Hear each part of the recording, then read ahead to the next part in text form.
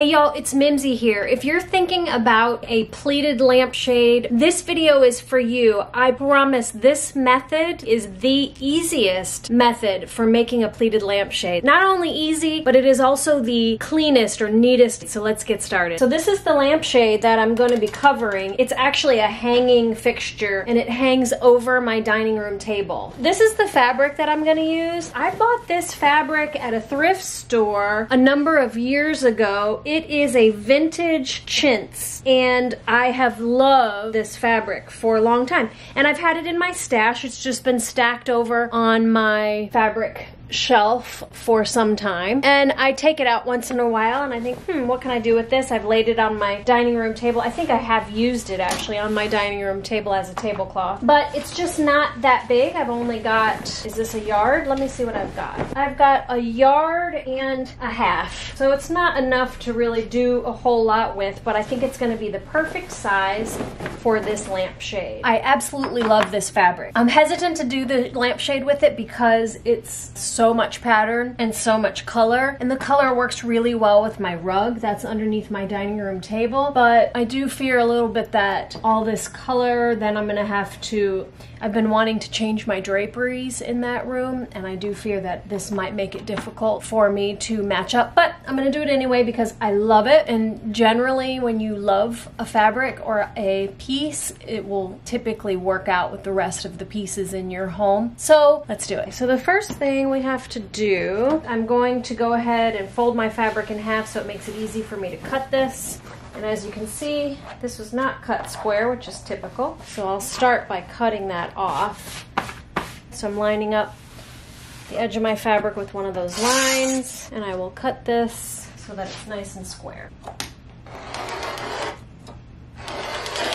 So this project will be made much faster if you have a rotary cutter, rotary cutting mat, and your metal ruler. If not, that's okay. You could just use a ruler, mark this off with chalk or a pencil, and cut it with scissors. Totally fine. It's just faster with the rotary cutter. One more thing, this tutorial is completely no-sew. So if you don't have a sewing machine and you don't know how to sew, this is also the video for you. Okay, so I've got my fabric laid out and I folded it in half because I want to be able to cut across here. If it was all open, my ruler is not 54 inches wide, so it would make it difficult to cut. So I need to measure my lampshade. I've got 10 inches, so I want to give myself, I'm going to give myself an inch on the top and an inch on the bottom. So I'm going to cut my strips to 12 inches. But actually, you know what? I should probably measure my fabric and make sure I've got enough. So I've got 1, 2, 3, 4. Yep, that should be enough. So I've got 4 widths or 4 sections to get around my lampshade, and that should be plenty. So the beauty of this is a lot of the tutorials that you see on YouTube have you pleating this and gluing the pleats like this all the way around the lamp, and you have to carefully make sure that you get the top just the right and then spread it out a little bit at the bottom. And a lot of the ones that I've seen, they end up looking really messy because they're not evenly spaced, and I'm not a big fan of that. I mean, I guess if you were doing like a bunch of these and you're on your like 5th or 10th shade, eventually it would turn out really beautiful, but because a lot of them are one-off, they're not very neat and tidy looking, and I'm not a big fan of that. It's easier to control the spacing with this method. So essentially what we're gonna do is, because I want my fabric to run this way on my shade, I'm going to cut my pleats, or I'm gonna cut my sections across 12 inches across like this. I'm gonna line up my fabric across the bottom of my, and I will cut this 12 inches. And we're only going an inch above and below. We're not gonna wrap the fabric over the top or the bottom. We're just gonna cut it off evenly all the way around, but not wrap it. So there's one.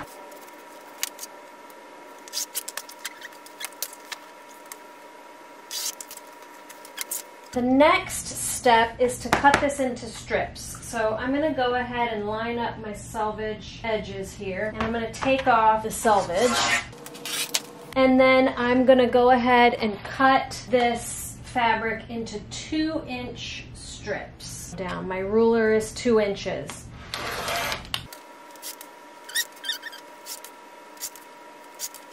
And as you're cutting, just make sure that your pattern is still running, you're still parallel. So your pattern is running parallel to your cuts. If your pattern starts going askew,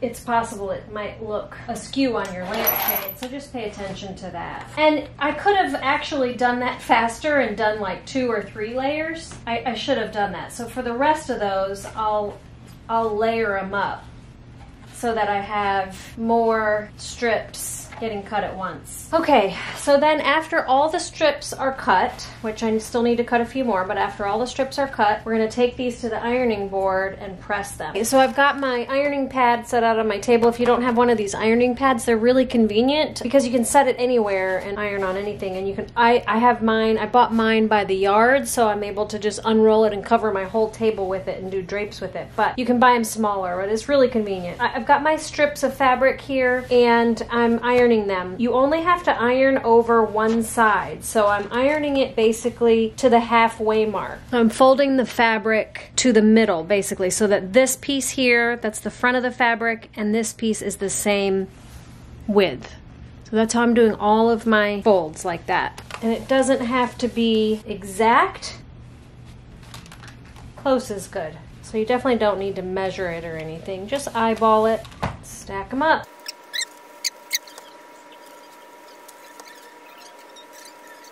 I've got my ironed strips all set aside in a pile here, and I'm heating up my glue gun. And I'm gonna start right on this seam so that I know that I'm starting my first row straight with the seam. You're gonna work all in one direction because we've got the folded side here, and that's gonna be the side that shows. So I will put the folded side right on that seam, glue it down, and then the next one will go on top of that, so that the folded side of this one shows. And the way I'm gonna do it is glue around the whole lampshade, just the top, not top then bottom. Then I'll come back and do all the bottom. That way if I need to adjust a little bit this way or that way, I can do that without much trouble.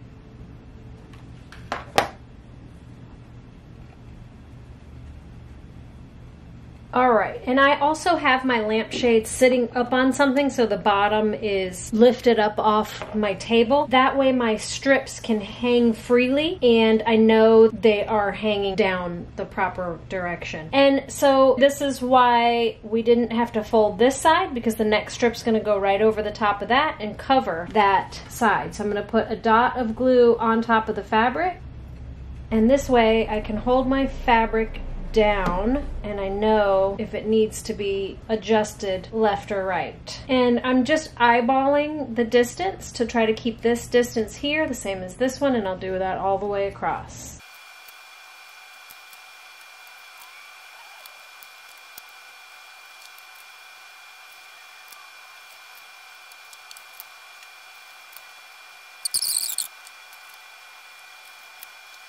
I think it's actually kind of pretty when it's just like free-flowing on the bottom, but I won't leave it that way. We'll cut it. I took the lamp off of that bottle and put it on this tall vase, which works way better. So even better than that would probably just be having the lamp sitting here. But since mine's hanging from the ceiling, I can't do that.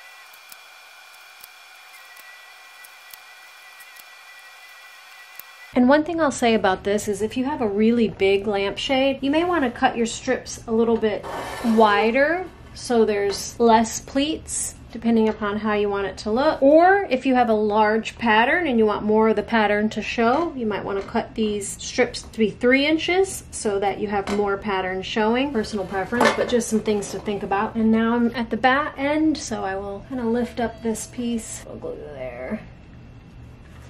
And this one gets tucked in under that. There we go. So now I can go around the bottom, and it's getting pretty late, so I may pick this up tomorrow.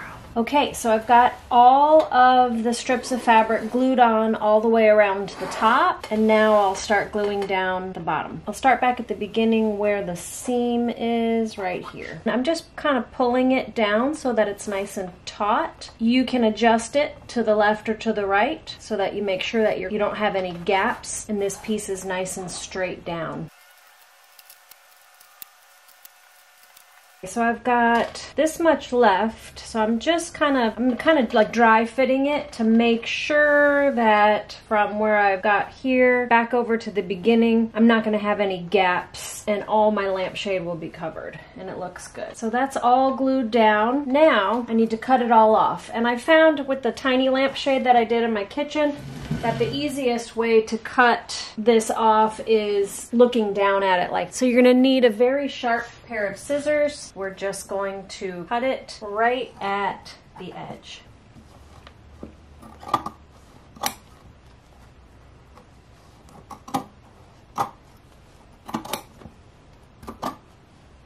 Top's done. Now flip it over. Do the same thing on the bottom. All right, there she is, all trimmed up, looking beautiful. And the last step is to put the trim along the top and bottom edge. So you see how nice and neat that is? It's very uniform, very neat. You cannot see up in there. As you can see, it's very closed. You can't see in there. There's no reason to put any glue. So I cut more 2-inch strips. This is the bit that's gonna go around the top and the bottom of the shade. I did have to sew together 2 strips because it wasn't long enough to get around there. You could avoid that by either gluing together the 2 strips, or you could just go ahead and use the short pieces and butt them up on the shade. You could even hand sew that if you don't have a sewing machine. Anyway, I've got my one long 2-inch strip, and I'm gonna go ahead and fold this over so that we can apply it to the top. Let me show you how I'm gonna do that. Okay, so now you pull it through and it'll automatically fold the fabric over on itself, and then you just iron that. I'll pull this, iron, pull, and iron.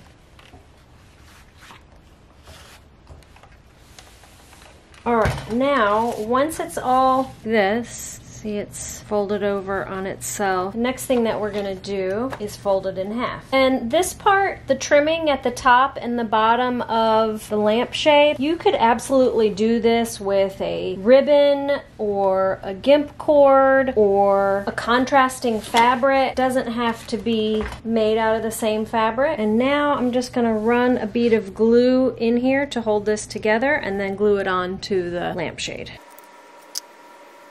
I'm going to start by just gluing down one little piece of the edge here so that I'll have a finished edge. And I'm going to start at the seam again. I think I'm going to go left to right on this one.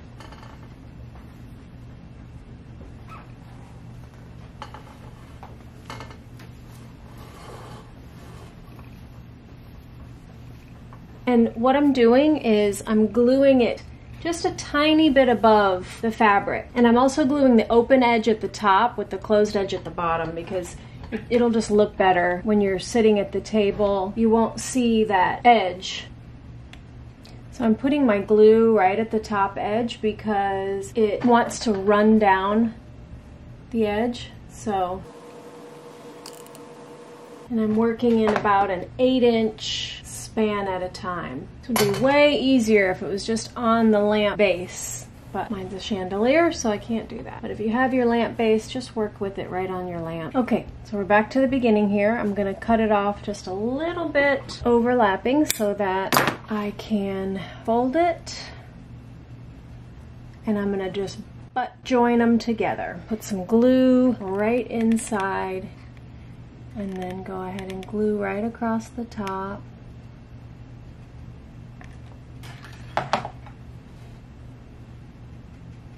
See that join right there? There's the join. Just barely see it. That is how it looks across the top. So now I will do the same process on the bottom. Okay, and the only tip I have for you when gluing on the bottom cording is to glue it with the open side where you sandwiched it together, like the opening of the hot dog bun up, so that when you're looking up into the lampshade, like for me this is my dining room table, so when I'm looking up into the lampshade I see this closed finish edge along here. Small detail, but those details make a difference when you're looking at something all the time. And then again, just let it hang over the edge just slightly so that it covers the raw edge of this fabric. And I am kind of pulling it a little bit, stretching it just a hair. When it's pulled and nice and straight, it makes it beautiful. If you need to sew together strips in order to make this happen, I do have a separate video for making welt cord, and I'll link that right here in the cards.